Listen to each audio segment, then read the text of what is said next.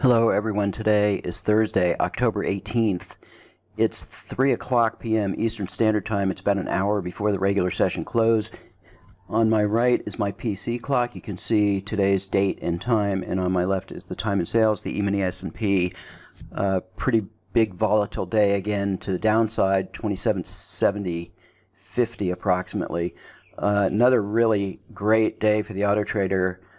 The Autotrader's been performing extremely well in this volatility.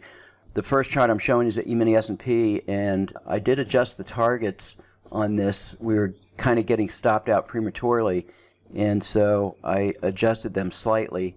And this is an open position on this trade here. We drew down about $500 per contract on a couple of losers right here, but then we had this really large short trade that was good for about 30 points. This went short right at the 2800 level and covered at 2770, 30 points in the ES. That's 120 ticks on this contract here. So, you know, I don't know about you, but it's pretty difficult to hold a trade for 120 ticks, but the Autotrader will do that.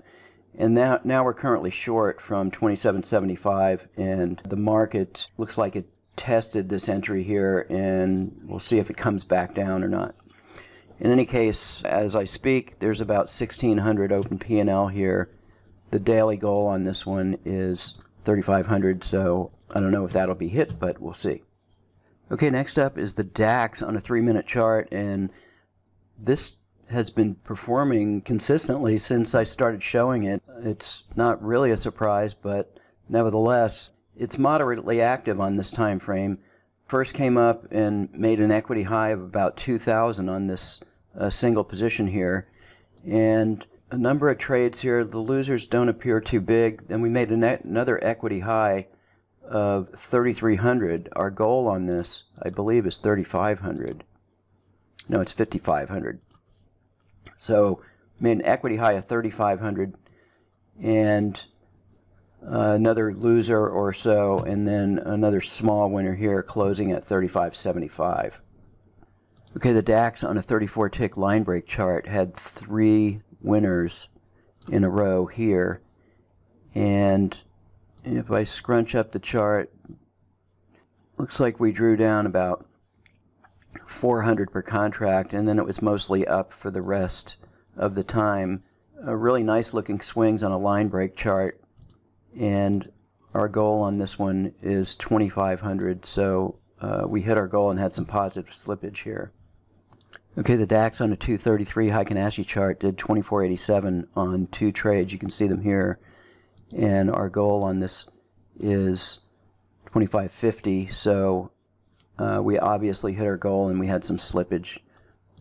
Okay, the E-mini S&P on a Super Renko 6-tick trading 3 contracts has a goal of 2,400. It's a limit order minus 2 ticks. We started off with a loser and drew down about 200 per contract, and then you can see our split fill here, and followed by 4 winners in a row, catching these swings with really excellent trade placement, getting out almost at the bottom tick here, the low of the day at the time, and then having profitable trades on these 3 trades in a row is quite remarkable. So this finished at 2387, only 1 tick of slippage shy of its goal. Okay, our ever reliable DAX on Super Renko 14 tick. This is the one with the higher goal of, I think I have it at 5,500. This made an equity high here of 3,500. So quite volatile today. Went from an equity high of 3,500 to minus 1,500 and minus 2,000 to start off. So we drew down several times and made equity highs at least once here, and then came back to finish at 1737.50. So through all of this, pretty remarkable to end up nicely positive on the day. Okay, the E-mini S&P on a 987 tick line break chart. The goal on this is 1,300, and this did 1287.50, so 1 tick of slippage. On these line break charts, you can see the movement here. This would have been a line break, but our precision trend indicator is keeping this from turning a red bar. And so the unique aspect of the BWT algorithm in line break is that it can smooth out the line break chart here. So pretty nice performance. This has been pretty consistent, this 3-line break chart on 987 tick E-mini S&P. Okay, another chart that we've seen quite a bit, the E-mini S&P on a 1597 Heikin-Ashi chart.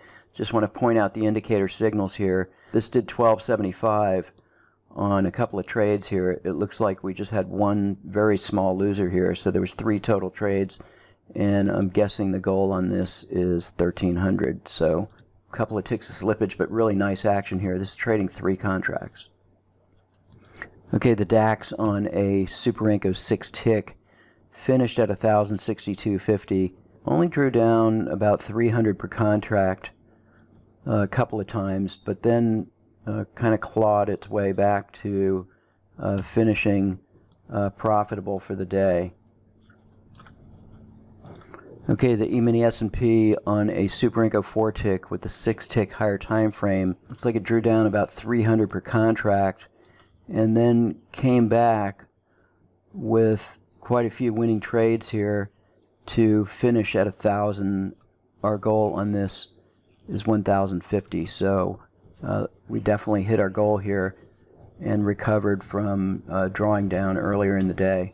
Okay, a fair amount of volatility on the DAX on a Super Inco 8 tick with a higher time frame filter of a Super Inco 6 tick, and this drew down about 300 per contract and ultimately finished at 737.50. The goal on this is a 750, and I have a higher loss limit, but that actually worked in our favor today.